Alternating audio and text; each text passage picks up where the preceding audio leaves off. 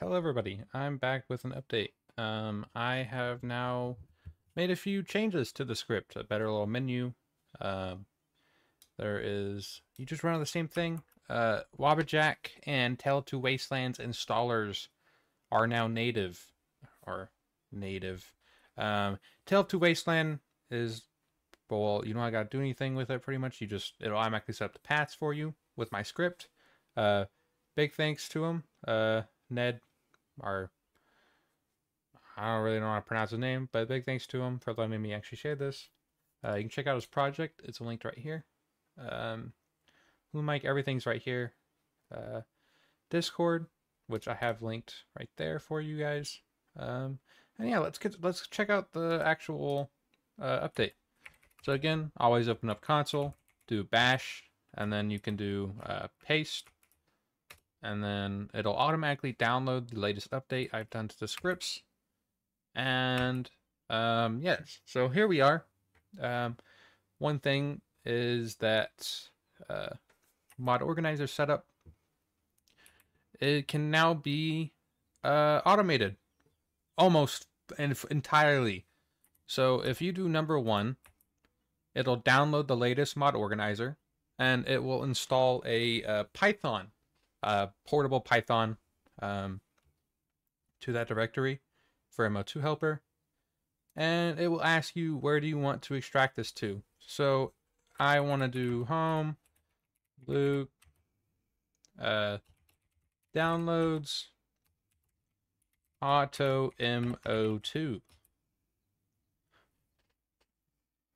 And it will download a few other things. And it will extract it. And it's been extracted too. Would you like to add as a non-Steam game? Yes. And I will title this auto MO2. Adding as there. Please look. Restart Steam to see the newly added game.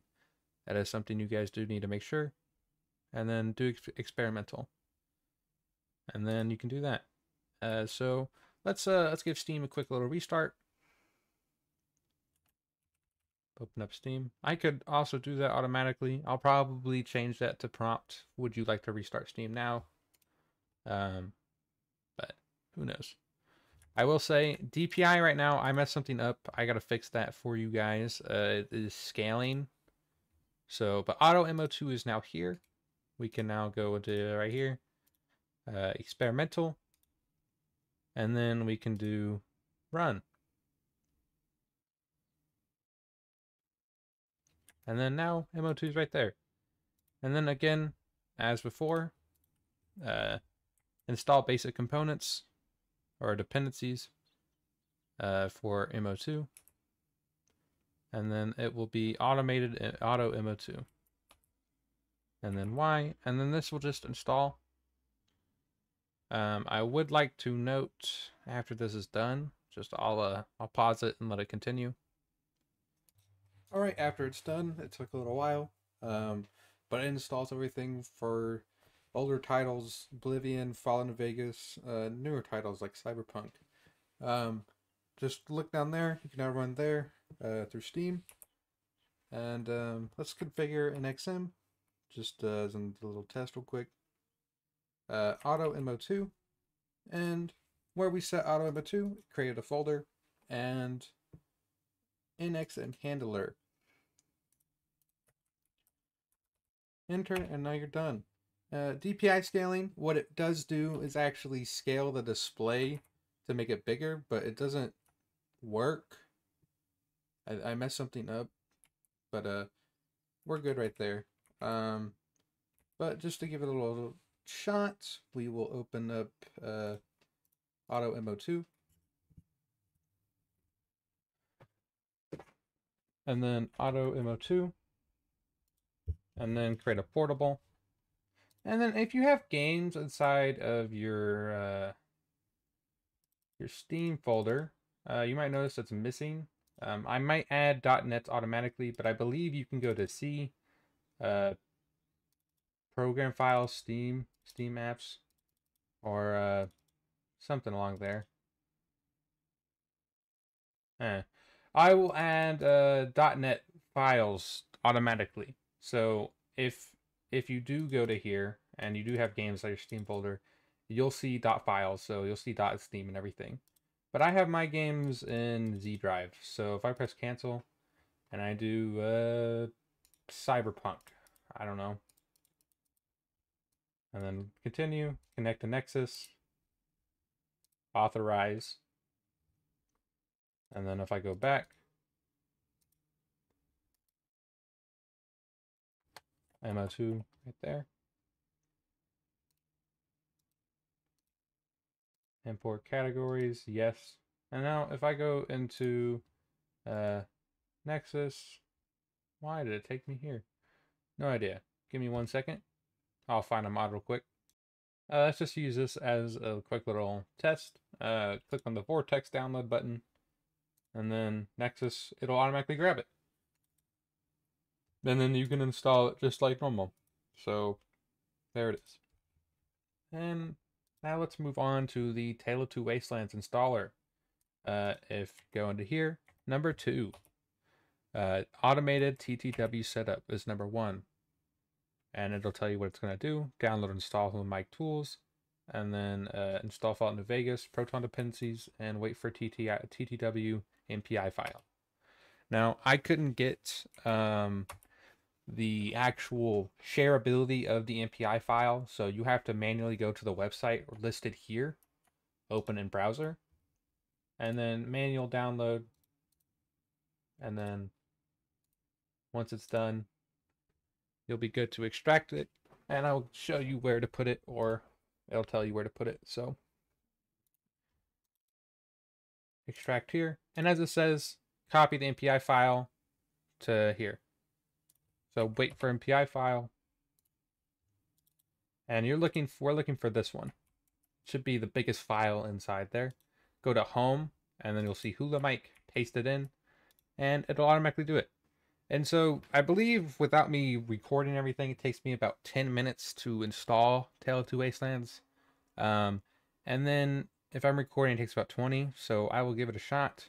And if you press Y, it'll start doing all this. So just let it take the wheel. So yeah, I will be back once it's done. All right, as now it's finished. One thing you should note is no need to patch. For Fallout New Vegas Gigabyte Patcher automatically applies. So we're good to go to the main menu, and this needs to be fixed. I haven't been able to get around to fixing that yet, but if you see, my cat's meowing. I don't know what he's doing. He's at the window right now. But if you see, you have a TTW output folder with everything in it, and you're good to zip this up. I didn't notice any audio degradation or anything, and it ran just fine when I tested begin again. But yeah, that brings me on to my third part. Downloading, updating, reinstall, update Hula Mic. And we're good to install Wabbajack mod list. So if you look here, Wabbajack files will either be on authorized files on here. So if I look for begin again, and we do sort by last updated, and then this was the last update, you click on debug link right here. And I have begin again, so I would do this. And then as you would see, do keep in mind that if you update it, your TTW files will be deleted. I forgot to mention that. But everything will be inside of this file, the YAML. If you have GOG or anything else, I don't know where else you get the games, just put them in like this, and then that's pretty much it. The Fallout New Vegas folder needs the My Games Fallout New Vegas folder. So however other launchers would handle that, you can autofill right there. Everything's already set up how it's supposed to be. And the begin again file I would copy location. And I want this to be press enter for default downloads, and then Y, and then /home, Luke, /downloads, and then the mic begin again. And then it'll tell you to grab an API key. I'm going to pause real quick. And then here at the bottom, there'll be an API key. You can copy it, and then you can paste it. And then it'll tell you what your resolution is. And then you can press enter, press Y, Y again. And now you'll be downloading a mod list. I would like to note that this is premium only at the moment. I believe non-premium, he's pushing an update, and I will push a fix as soon as I can, or push a patch. Do keep in mind the ETA doesn't really work the best, this top one. Sometimes it'll just kind of blabber on about random stuff. Like it'll go up to like 1,000,000 years sometimes, so it's a little wonky. But yeah, as you can see, it's downloading everything like it's supposed to be, which is great. Tells you the amount of mods. And then I did testing with the non-premium pre-release, and it seemed to work just fine. It would open up browser windows for Nexus, so it would open up one, wait for you to do mod manager download. And do keep in mind, if you do set it up that way, you might have to disallow, and it will open up a, should say Hula mic in XM up at the top. So yeah, there's that. And I'm going to pause and wait for this to finish. As you can see, I already got almost half of Begin Again already installed. But yeah, I'll just wait and then get back to you. All right, there was an issue. I assume this is because Begin Again didn't expect it to already be patched. But it tells you right here, file is patched. You can easily fix this by searching up Fallout New Vegas. Right click, browse local. And then if you do, should be a backup. Yeah, before patch, it will leave. You can rename this to just delete everything after this period. Save. And don't view logs. Install. And then just set up the same paths as you had before. So if I do Control C or copy location, and it'll keep the same, or it was, but you're good to just go home,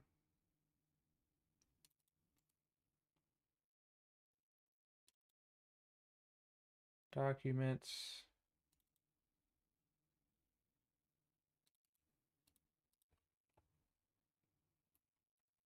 that's what I'll just do right here. API key already found, enter, downloads path, installation path, Y, and then it should kind of cycle through everything. I had to reinstall TTW, so yeah, now it's installing. So yeah, I'll be back once it's done. All right, I'm back. It took a little while, but I finally fixed an issue. The values weren't applying with Hula Mic, but it's fixed now. But Begin Again has fully finished. Everything's here. I now am able to go to downloads or home. This will be fixed. I was doing some testing right here. Delete, modded game, right here. So you'll be actually able to apply this. If I move TTW output, and then I go into mod organizer setup, set up existing, and then I'm able to apply right there, add a Steam, Begin Again testing.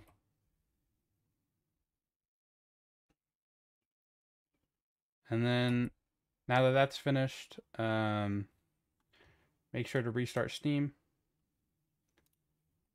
And then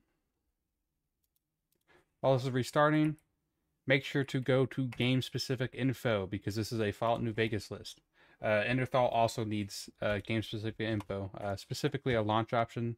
I tried to automate this, but I was unable to without corrupting the shortcuts folder or file. But if you click on right here, it'll give you your path, what you should set inside of the launch option for Fallout.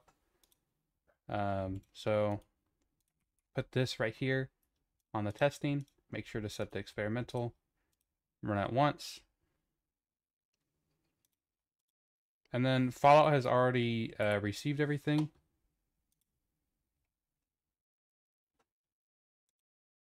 So everything's here. And TTW output is right there. So put TTW right here. With Fallout already installing, I have not tried this out yet, but I wonder if I'm good to just press play, because what it does is it installs everything to the Fallout prefix. Let's find out.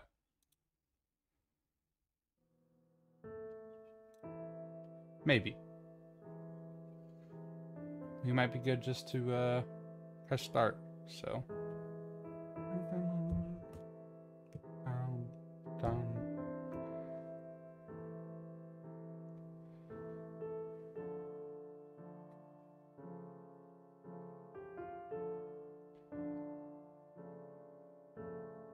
Again, there it is. And then if I go to tweaks, all the mods are there. So you don't even need to run anything for if you run the TTW. But yeah, that is that. And the DXVK doesn't cause crashing for me. I think Omni said it caused crashes for him. It caused crashes for some people. But yeah, so it works. You can just press no. And yeah, I fixed that issue. So that's kind of the video I wanted to make.